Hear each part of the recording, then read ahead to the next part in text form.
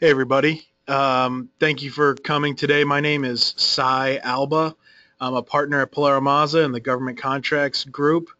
Just to go over briefly, Maza is uh, we're a government contracts firm, but we represent a number of small, mid-sized companies and some large companies as well, and with various issues ranging from clearly government contracting through labor and employment, some litigation, and also a lot of general corporate matters. So that's sort of what we do.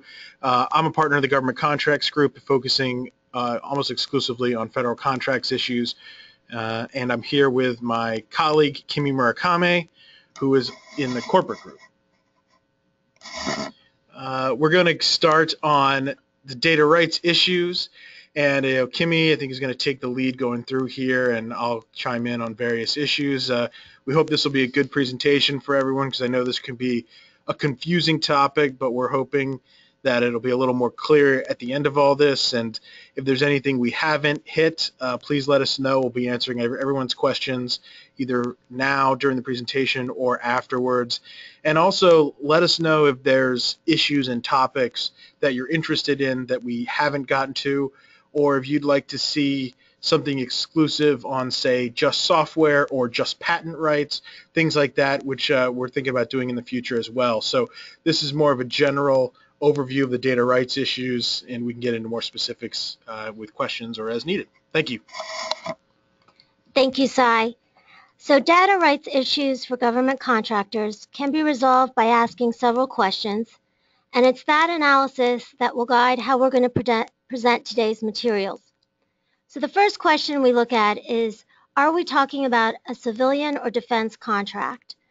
If it's civilian, we're going to be looking at the regulations under the FAR, or if you're doing work for a defense contract, it will be under DFARS.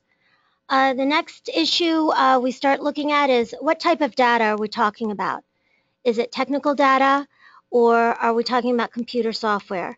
And each of these questions we're going to go into in more detail as we go through the presentation. The next question we start looking at is, what kind of rights, based upon whether or not we're doing civilian work or defense work and the type of data. Then we'll start looking at what kinds of rights are involved. There could be limited rights, restricted rights, unlimited rights, government purpose rights, or inchoate rights. The next part of our analysis involves, when was the software actually developed? And when we talk about developed, we're talking about when that item or component or process became workable. And workability generally occurs when a reasonable person skilled in the applicable act concludes that there is a high probability that the item or process will work as intended. So the key here is, when was that software developed? Before you were awarded the government contract, or after? And again, we're going to get into more facts related to that. Yeah, and all of this stuff is important, whether you're dealing with software or technical data. When you're talking about when the thing was quote unquote developed is critical, because that's when the rights attach, whether it's the contractor's reservation of rights or the government's taking of additional rights. It all attaches when that key period of development occurs. If the development occurs under the federal contract when the government is paying for it, then that's when all these rights we're going to talk about attaches. If development occurred under private expense before or after the federal contract, then that's when the rights attach as well. So that's what matters when you're looking at who has what rights. And so we'll get into more of that in a minute, but that's why this is critical. And one of the other questions that's very important is, who actually funded the development? Who paid for it? What is the source of the funding? And what we're looking at here is whether or not it was at private expense, meaning the contractor paid for it, or whether it was government funded, which means development that wasn't accomplished exclusively or partially at private expense. And then we'll also be talking about mixed funding, where there's a little bit of both.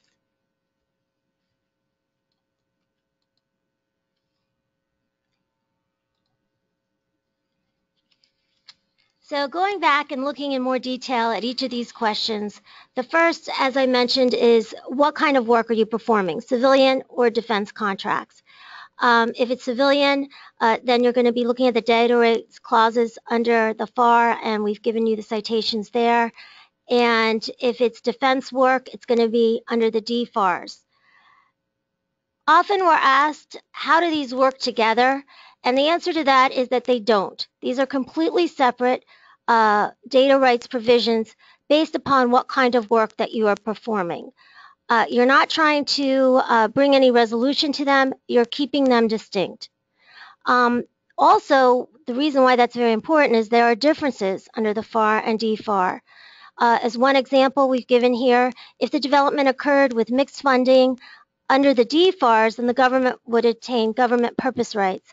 But under the FAR with mixed funding, the government would have unlimited rights.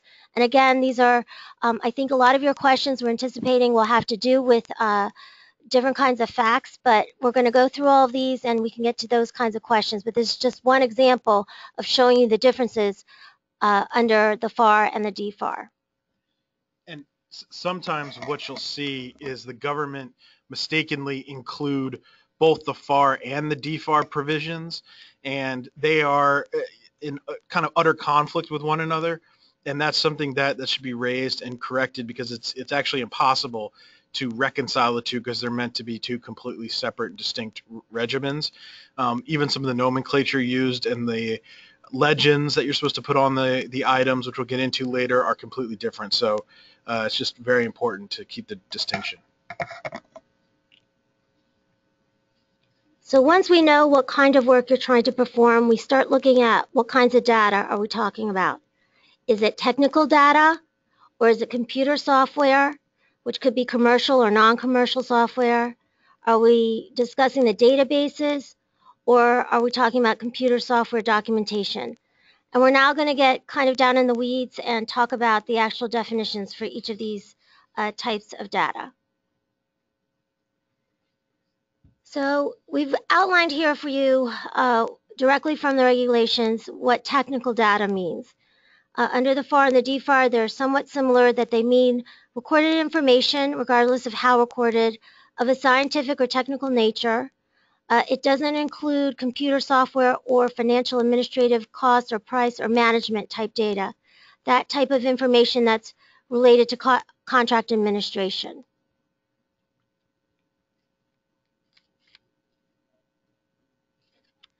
Computer software, what we're talking about here, and we've quoted from the FAR, it's computer programs that comprise a series of instructions or rules that allow or cause a computer to perform a specific operation.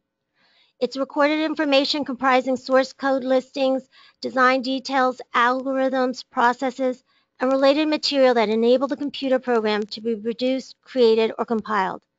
But this does not include computer databases or computer software documentation. So that's not included in the definition of computer software. But generally, computer databases and software documentation can be contained in the technical data definition. So that's where these things sort of mix a little bit, is when you're talking about computer software, where you have databases that are created through the software or the documentation to run the software, that can be included in the technical data side of the regulations. Another important distinction here is whether or not you're talking about commercial or non-commercial computer software.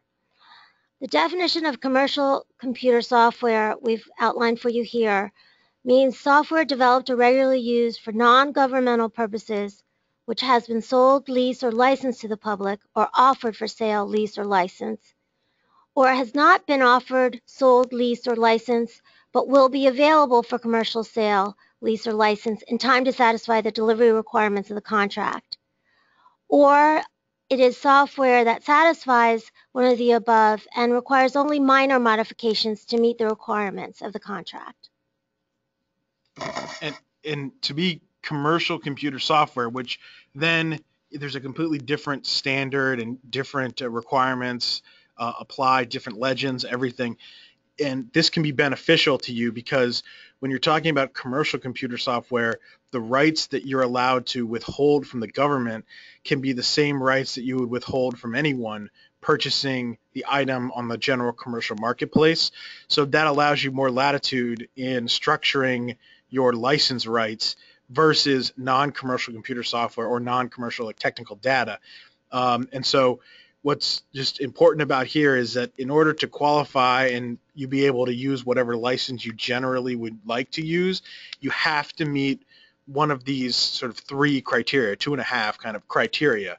So if you do not meet these criteria, it is not commercial. It cannot be commercial software. And so then you have to fall under the non-commercial clauses and use the very particular language in the FAR or the DFARs to ensure that your rights are protected. You cannot use your general license. Okay, so the next step in the analysis is what type of rights do you have based upon whether or not we're talking about technical data or computer software. And so here's an outline of the different kinds of rights that we're going to talk about. There can be limited rights, restricted rights, unlimited rights, government purpose rights, or inchoate rights. And we're going to go into each of those now. Just to be clear, what we're talking about here is the government getting a license. A license is permission to engage in otherwise restricted activities. What we are not talking about here is the government getting ownership. Ownership or title is always going to remain with the contractor. So the rights we're describing here, the license rights, are for both civilian and defense procurements. Going back to what we talked about before, we're talking about the FAR or the DFARs. And it applies to both commercial technical data and to computer software. With regard to the ownership, this is just a question we get a lot. That's sort of the general rule, is that the purpose of all of these clauses was put in place years ago is to try to spark some commercial development in the broader economy, right? So the government isn't in the business of owning things. While it might save the government money down the line, the purpose behind all these clauses is actually the opposite of what the government would maybe like to do, just in a broader big G, the general government would like to do in times like this where there's sort of an economic crunch, especially in the federal space, is they'd like to take ownership of things in order to save money down the line.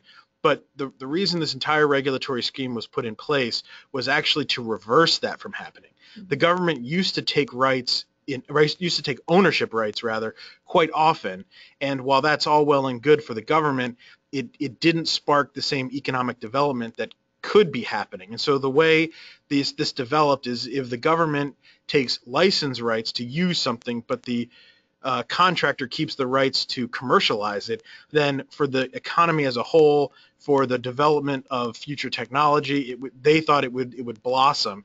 And so that's sort of the point behind all of these regulations and all of these rules. And it's worked pretty effectively given some of the projects that have been out there recently. But that's definitely the idea behind these regulations and the current environment are really butting heads. And so it's just something, whether you're the contractor side or you're the government side, to think about, because the government might be getting a lot of pressure from the higher ups or whatever to start taking ownership or start asserting its rights more aggressively.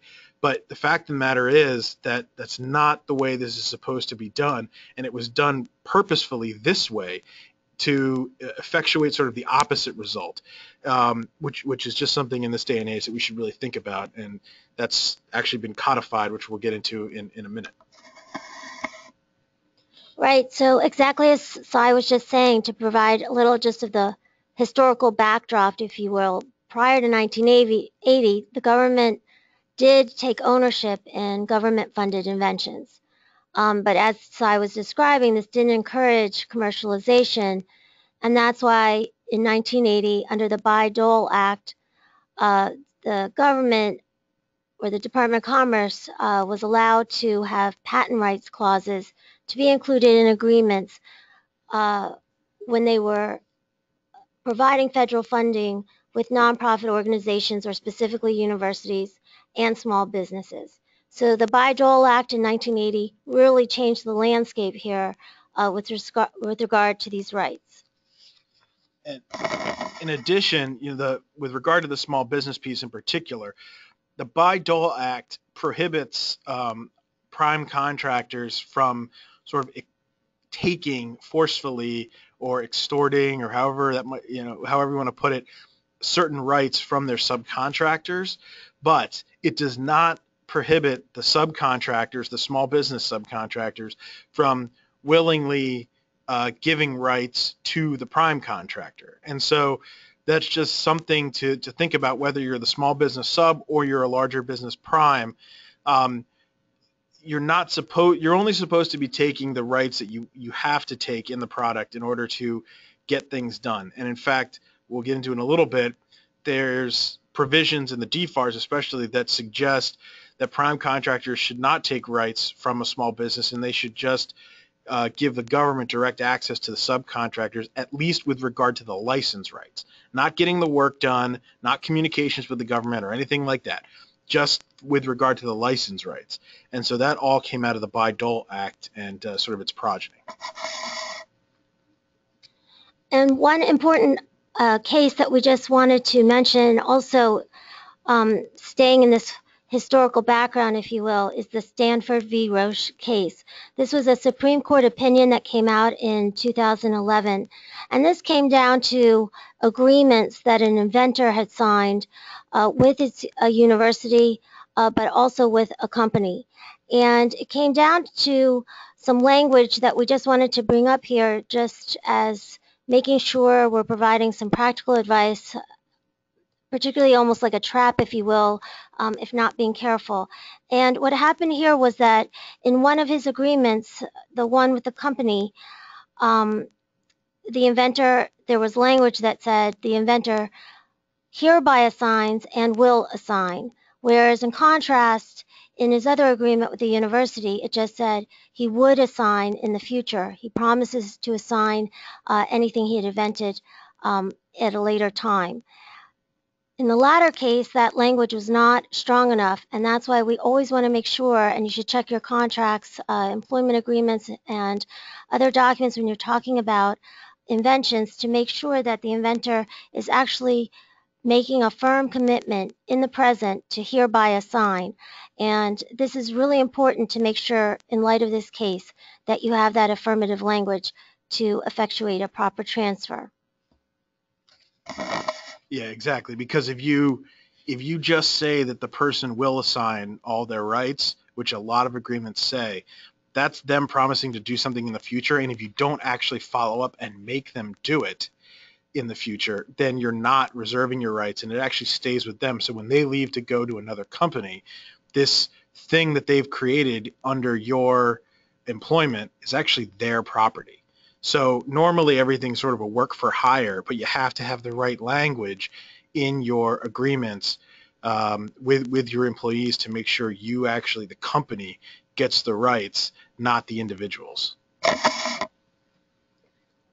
Okay, so going back to the different kinds of rights that apply, and as we've been describing, the first type of right we're going to talk about is limited rights. When we're talking about limited rights, this term only applies to technical data. So that's why it's so important to determine what you're actually talking about. Are you talking about commercial software or technical data? And if we're talking about technical data, what would come into play is limited rights. This, having limited rights, is the most protection that a contractor can get for its technical data, which is developed at private expense. In other words, this is technical data that's come into being or is workable prior to the performance of the contract that the contractor has paid for, prior to there being government funds used to develop the technical data. We've set forth here from the regulations, limited rights. What actually does the government get when it has limited rights? Within the government, it can use, modify, release, perform, display, or disclose technical data in whole or in part, but it cannot use that technical data for manufacturing. Further, it cannot release or disclose technical data outside of the government. Yeah, and the caveat actually to the release outside of the government is that if there's certain covered contractors, support contractors, like the people who might do some maintenance work for things, or if they have another contract to, maybe transfer software, certain databases, or there's some sort of emergency situation, an emergency repair that has to take place to either hardware or software, that is excluded from this. In an emergency, the government can give it to a third party, sort of without telling you or anything, because it's an emergency. They should get some sort of non-disclosure agreement or ensure that they're protecting your rights. If you gave the government limited rights, they should protect it to the fullest extent possible. But if it's an emergency, they can give it to a support contractor to fix whatever the problem has to be. If then that support contractor does something with your data, you could sue the government for that breach. Then if it's not an emergency, they can still release it outside of the government to limited covered support contractors to fix things, or in a non-emergency situation, or to otherwise support sort of hardware or software requirements that they might have. But outside of the emergency context, they then have to notify you before they do it and give you the opportunity to enter into a non-disclosure agreement with this covered support contractor. So that's just sort of a caveat to be aware of. But this is the most restrictive rights you can offer the government, including if you have a commercial contract and you're generally giving the government whatever the commercial license happens to be. They cannot accept less in the commercial license than they could under the limited or restricted rights clauses, depending on which applies in the given situation. The next right we're going to talk about is restricted rights. So restricted rights applies when we're talking about computer software, non-commercial computer software, as I just described. Restricted rights is for both civilian and defense contracts, and it's the most protection that a contractor can get for computer software developed at private expense, just like we just described limited rights that a contractor can get for technical data. And this isn't just semantics either, because different clauses, whether it's the FAR or the DFAR, or those are the main ones, even certain agency level clauses and things like that. But generally speaking, in the FAR and the DFAR, the restricted rights and the limited rights seem to be similar, but they're not identical. And the licenses and things that are given and the legends that you have to put on things are different. So while some of this stuff may seem like semantics, it's not. It's actually important to keep things separated so you know the right clauses are in your contracts and you know what legends and things like that you're supposed to put on all your data and your software. So if the government has restricted rights, what can they do? If there are restricted rights in computer software, the government can use a computer program with one computer at one time. The program may not be accessed by more than one terminal unless permitted by the contract. The government can transfer to another agency without further permission of the contractor, but only if the transfer destroys all the copies of the program and related computer software documentation in its possession. And it must also notify the licensor of the transfer. And that's a piece where that's why it's important to separate the limited rights versus the restricted rights in software, because with the limited rights, they could in theory transfer things and they don't have to necessarily destroy it if it's within the government, whereas under the software clauses, they're not supposed to maintain more than one copy of the software or more than the license would allow. Obviously, major enterprise licenses and things like that, they could have 500 licenses, but if they want to give another agency or division one of those 500, if it's already in use, they have to uninstall it from the computer, erase it, and just let the new user use it. It's just like any commercial business, just like if you were using it for your own company. The next type of right is government purpose rights. These are mainly used in defense contracts. It also applies to both non-commercial technical data and computer software developed with mixed funding. And it allows the government to use the data internally and externally for government purposes. Yeah, and what's interesting here about government purpose rights is this actually really would only come up in pretty limited circumstances because it only attaches.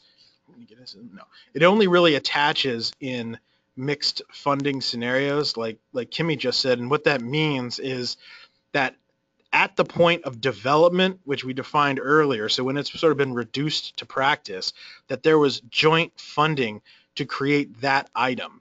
And that's down to the lowest practicable level where you can segregate the government funded and the private funded items. So if you have a piece of software or some sort of technical data that half of it was developed at private expense and half of it was developed at government expense, that is not mixed funding.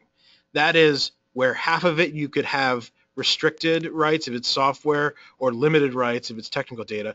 You could take that in the part that you developed at private expense, where the half that was at government expense, the government would have unlimited rights in that part of it.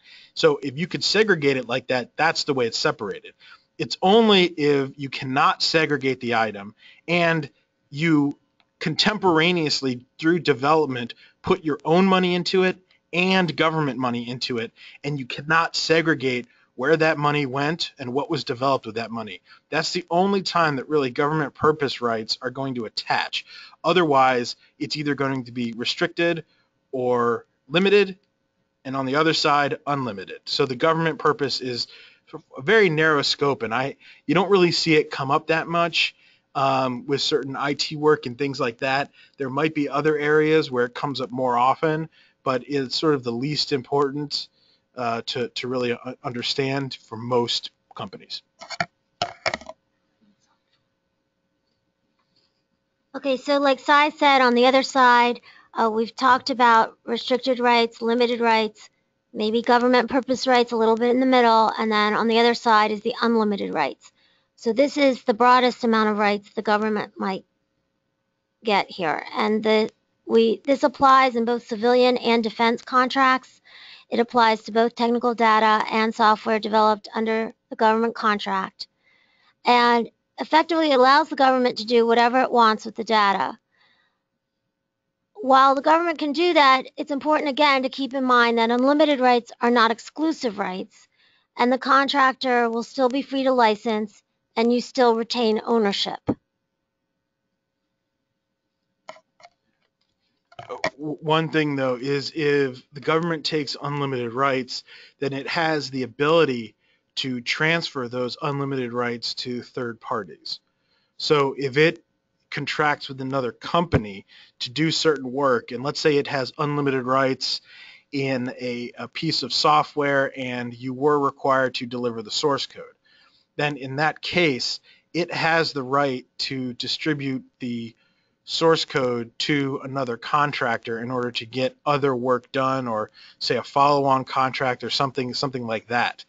And so that's a pretty powerful right that it has.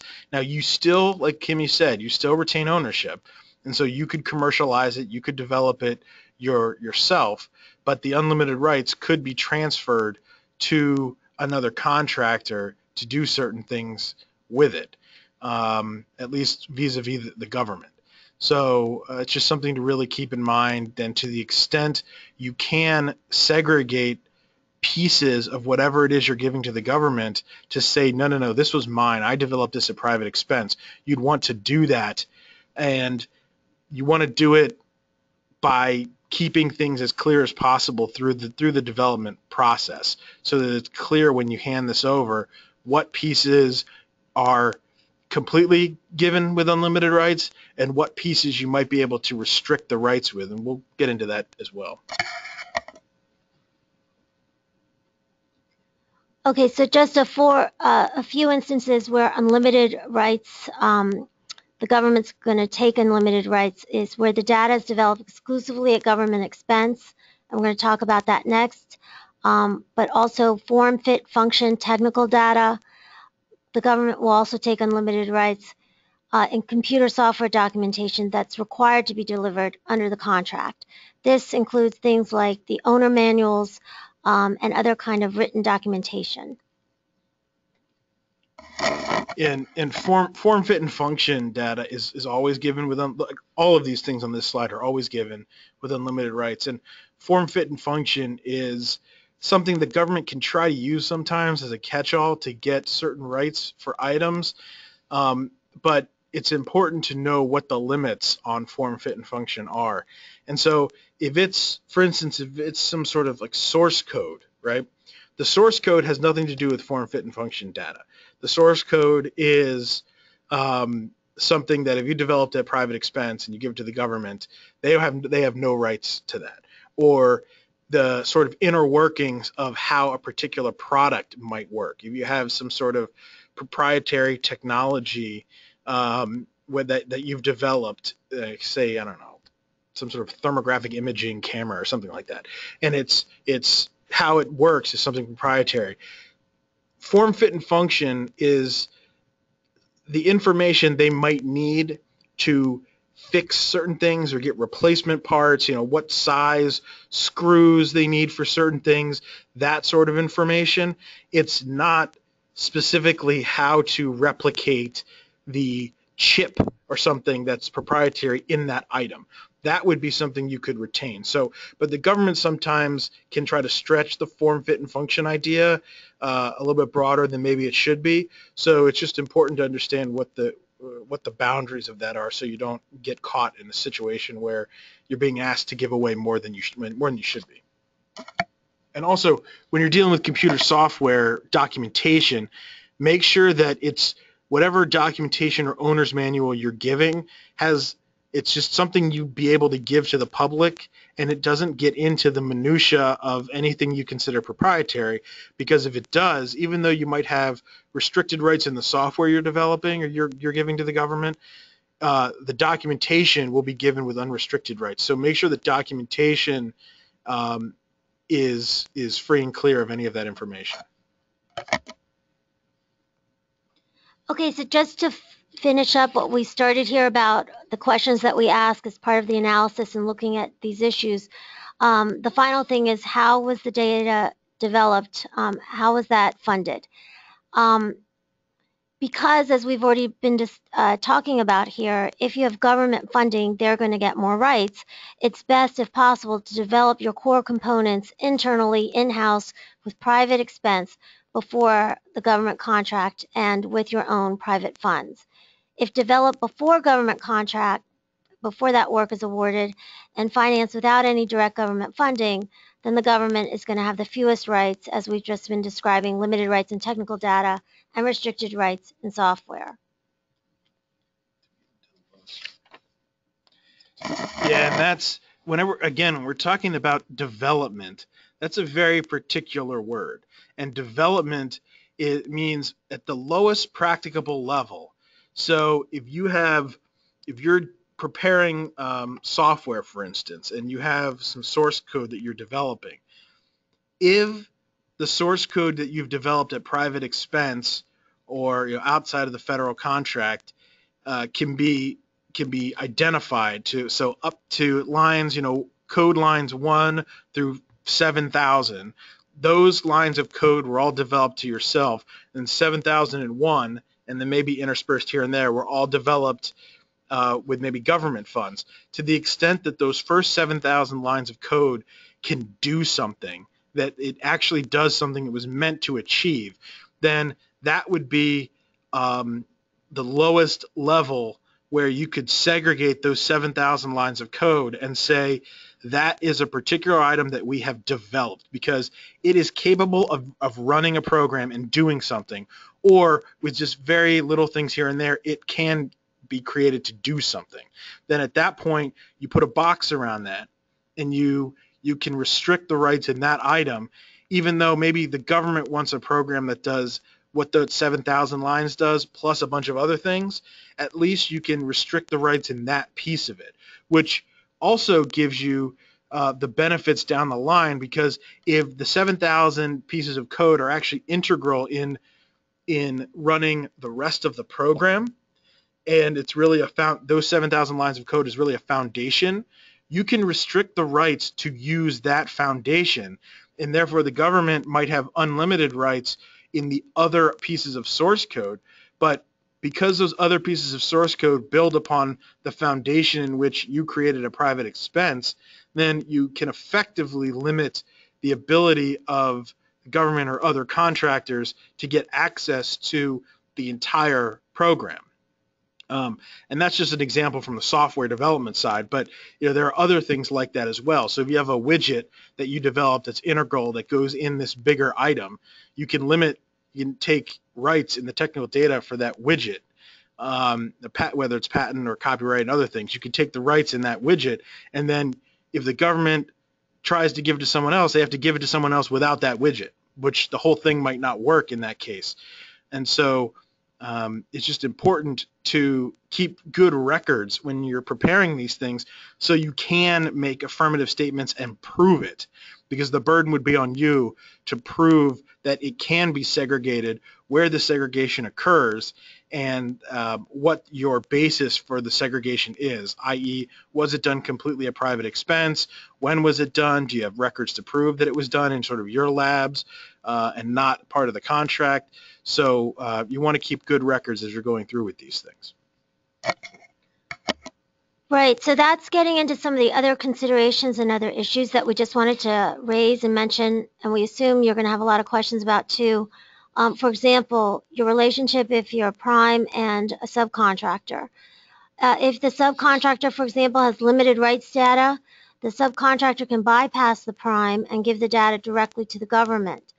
The prime should contract with the subcontractor to use the data to the extent necessary for the prime to perform the contract.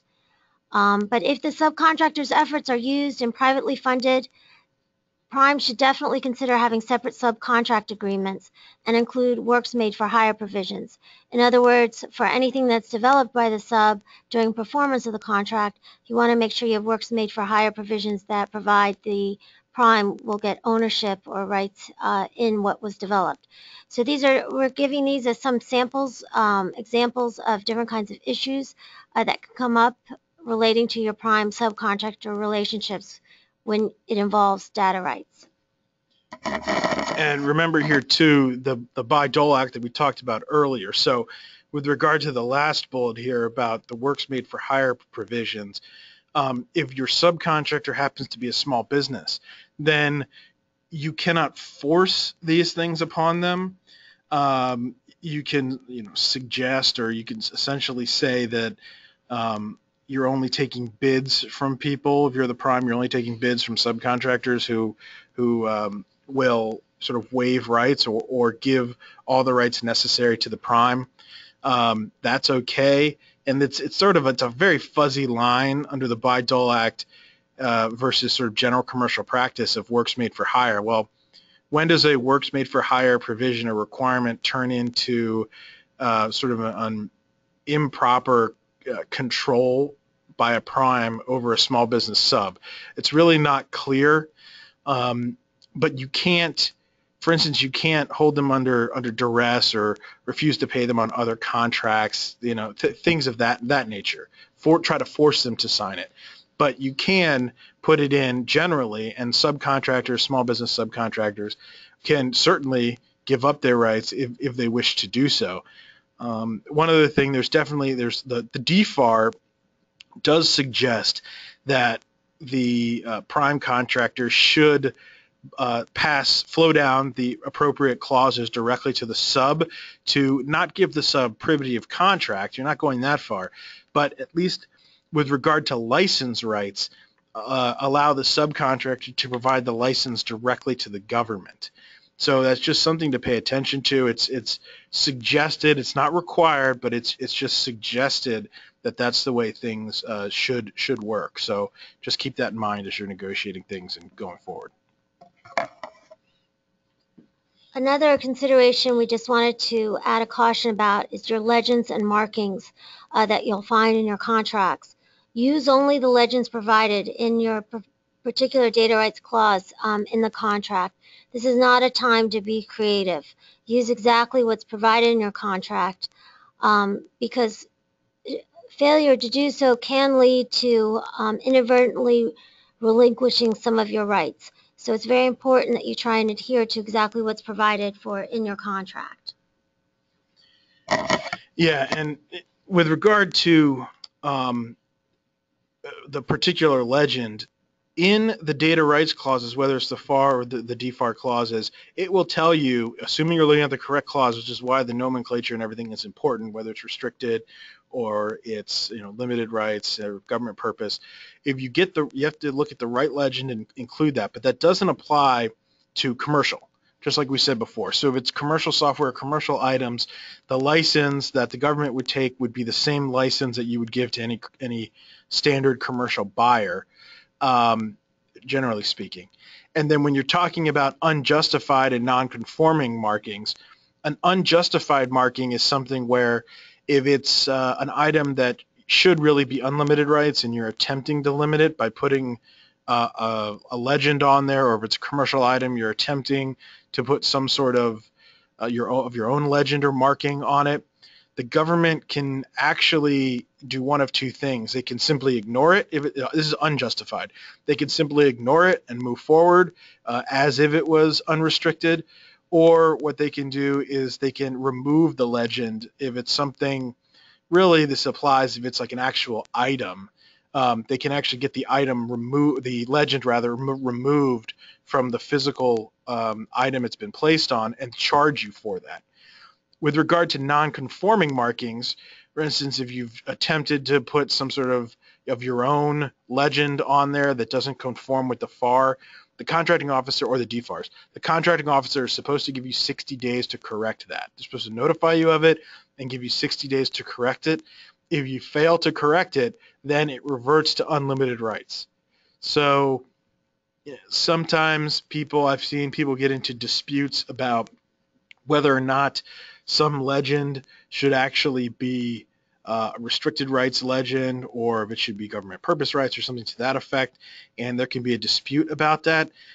You want to be aware of whenever you're informed of the government's view that it's non-conforming, you mark that on the calendar and you mark the 60 days on the calendar so that you know what your time frame is. You need to kind of get this thing ironed out, or you might want to think about taking some other action before you hit that 60 days, whether it's going up the chain of command, trying to go the political route, or in the worst case scenario, trying to file some sort of injunction or something like that, which can be problematic because some of these disputes would fall under the Contract Disputes Act, and there is no injunctive relief under the Contract Disputes Act.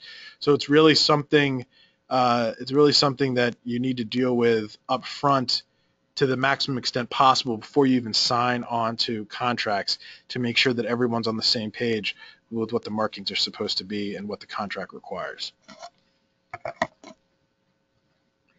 And one other final point that we wanted to bring to your attention is just maintaining good records. So I touched upon this a little bit earlier. It's really important to keep track of the development of this data. When was it developed? In other words, when did it become workable? Was that before or during performance of your contract? What data was developed? Was it developed in-house, or was it developed under the contract because the government asked you to tweak something and make some sort of new part or change to your software? And how was that data development funded? Was it done at your expense, or was it done at the government's expense, or a mix of both? So maintaining records of all of this is really, really critical, as it is for all intellectual property development, but particularly here with respect to the data and what we've been describing during the rest of the program. Yeah, and when we were talking about the non-conforming legends, or we're talking about the unjustified legends, that also directly interfaces with this key of maintaining records, because you're going to have to prove to the contracting officer that the legend is correct, and they're going to want to see because they're going to officially challenge you, or there's also something called a pre-challenge notification. But generally, the result for the contractor is the same. You have to prove with all the documentation you can muster that you did develop this either at private expense, outside of federal contracts, if it was something where you were running parallel to a federal contract, yeah, all the expenses were to your indirect cost pools. None of it, not even a dollar, was in your direct labor pools. Those are the types of things you're going to have to prove. And so timing of development is key whenever you reduced it to the lowest practicable level. I can't stress that enough, because if you get to the point where you've almost completed something and then you've actually developed it under a federal contract, if you don't have the proper records to show whenever pieces were quote unquote developed, when it became workable at the lowest practicable level, which goes back to that 7,000 lines of code example I used earlier. If you never kept track of when you got to that 7,000 lines of code and you just kept going to 7,001, 2, 3, 4, 5, the government can then say, well, you don't have any proof that this was developed at private expense. You might have started working on something. You might be able to prove you started working on it, but it wasn't developed. And that's the key of when it was developed. And so the government can try to take all the rights in that.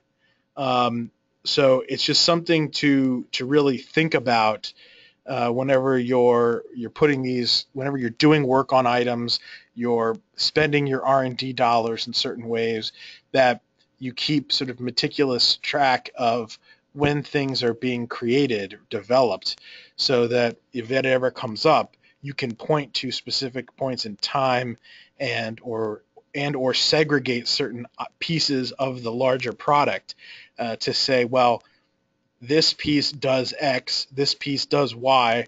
Those are independent items. And sure, they're all part of, let's say you have a tire and a steering wheel, it's all part of a car, right? Well, the tire in and of itself does something in particular. Once the tire is done, it can roll. And that's what it's meant to do. So as soon as the tire is capable of rolling, that tire has been developed. The steering wheel, it's meant to do something, let's say it fits in some certain hand and it has different controls on it. Once you've created that, that is an independent item. You don't have to wait till the whole car is done in order to mark when you're done with the product. So make sure that you're keeping track of every little piece. And even like with the steering wheel example, that's not even the lowest practicable level, or even the tire, because you've got maybe the rubber has a certain makeup that you've developed. Maybe the steel on the inside of the tire is a special, or the mesh, the way the mesh is laid out is something proprietary, or even beyond that, maybe the metallurgy you've used to craft the metal interior of the tire is something. So break it down to the lowest possible level and keep track of when each level has done something that's fit for any sort of purpose. And if you track it that way, you can then defend your rights and ownership in these things at the broader level whenever the government is trying to assert rights, or whenever you get into a discussion about rights.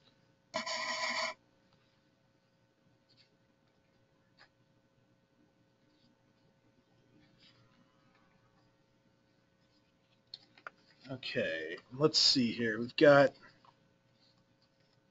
some questions in here. Okay, we have a few minutes left, so we'll start looking at some of your questions.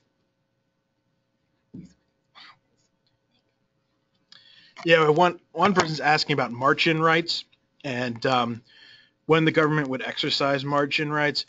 Generally, okay, the march-in rights are really in the context of patents in particular. And we were thinking about doing an entire section on patent rights as well. But what basically happens is if you develop something that is of a particular use and you have a patent on it, or you're almost ready to develop a patent on it, the government can come in and sort of assert its rights over that patent. It still has to pay you for it, but it's something where the government can essentially take it if they've paid for it. And now generally you see this occurring. Oh, and there are also certain items where they sort of automatically have that. That is more limited, though. You're talking about like the nuclear engines and things like that for aircraft carriers, you're never going to have the patent right for that, because that's something where even though you might be developing it and generally all these rules give you the rights to certain items, or generally it gives you the rights so that you have ownership and you can go do things with it, certain items like nuclear technologies, certain maybe highly proprietary technologies, things that are very hush hush, certain like stealth technologies, things like that that are highly classified or not to get out. You're never actually going to get the rights in that, and that's most of the time where you see some of the march-in rights and other things occur. It can occur outside of that, but it's relatively rare. And I can get more into that sort of offline. Yeah, I'll follow up. And then, so regard to another question about SBIR data rights and how it all fits together. SBIR, the SBIR program and the data rights given in the SBIR program are separate. They have their own clauses and things like that. And it works in a similar way, but they can be more restrictive just because of the way the program is put together. And when you get towards the later phases of SBIR development, then it's more similar. But that's something I could get into that as well. I'll make sure we follow up directly, and I can give probably some better information offline on things. And then generally, another question about private expense. Whenever you're dealing with things at private expense, if something is, if something is separated from your G&A pools, if it's in the G&A cost pool, so anything that's in your indirects, even if it's spread across or over your direct costs, like for instance G&A, you multiply it by your direct costs in order to get your G&A for the various contracts you're working on. If it's in your indirect, if it's in an indirect cost pool, the way that like a GAAP would consider it, like an actual, or CAS if you're under the cost accounting standards, if the money for that is in an indirect cost pool and it doesn't spill over to your direct bill rates, then that's where you would be able to take limited rights, or assert rather extra rights, and give the government limited rights in those items. So just because it's in G&A doesn't necessarily mean that it would automatically open you up to unlimited rights just by virtue of the fact that G&A is spread over your direct costs. It could still be considered limited rights. Let's see here. Another question.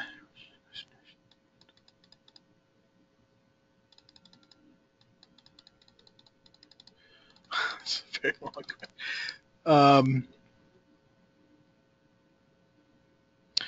Okay, there's another question. How does the prime contractor properly assert data rights when a subcontractor has them?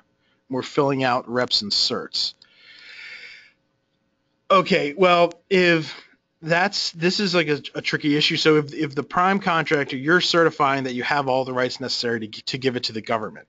If the subcontractor has those rights and they're not willing to give it to you, and you're sort of okay with that because you need the subcontractor, you can actually certify that you can provide the rights so long as you have an agreement in place with the sub so that they will pass the rights directly to the government. The only thing the government necessarily cares about when you're doing certain reps and certs and things like that is, is the government going to get the rights delivered to it that it's paying for and that it deserves? So they don't necessarily care that it comes directly from the prime. Generally speaking, this is not true with other things, but when you're talking about data rights, you're given a little bit of extra leeway. So even though the government has no privity with the sub, because of the Bayh-Dole Act and the general policies behind the data rights, the sub can actually give them directly to the government and you can still certify to the prime can still certify to the government that it has the capability to deliver everything required and that it is delivering everything required. It's probably a good idea to mention that to the contracting officer and the specialist and everyone you're working with as you're going through things, to ensure that they know that that's how things are being done, and that with regard to the specific rights and specific items and things like that, that you're passing it through directly, just so that it's made clear. Also, with regard to the slides, yeah, the slides will be available. They're available for, I think you can download it. If you look in the, what is this little, the pop-up that you have on your screen, there should be an item there called handouts. If you open that up, you can actually download it directly from there. It'll also be available on our website, and this entire presentation will be posted on YouTube as well. So on our YouTube channel, and you can kind of go back and see it whenever you want to. So it'll all be available there. Next, let's see. If the government has unlimited rights to something for which they paid for the development and the contractor retains ownership, can the contractor sell the same item commercially and set the commercial price for that item as it chooses? The answer is yes. So if just because the government takes unlimited rights in an item, that does not impact the contractor's ability to market, sell, distribute, modify, restrict rights vis-a-vis other parties, meaning commercial parties. You can do all of that because the ownership rights stay with you. And this is actually a good point that we forgot to mention before, is that the idea of incohate rights isn't something in the FAR or the DFARS. It's where if the government asks for, they produce a certain contract, you start developing something, and the government has taken unlimited rights in an item, but they don't actually require a deliverable. So they'll say they need some software, but they don't require the source code to be a deliverable under the contract. Then in theory, the government has unlimited rights in that code, but it doesn't actually have the code.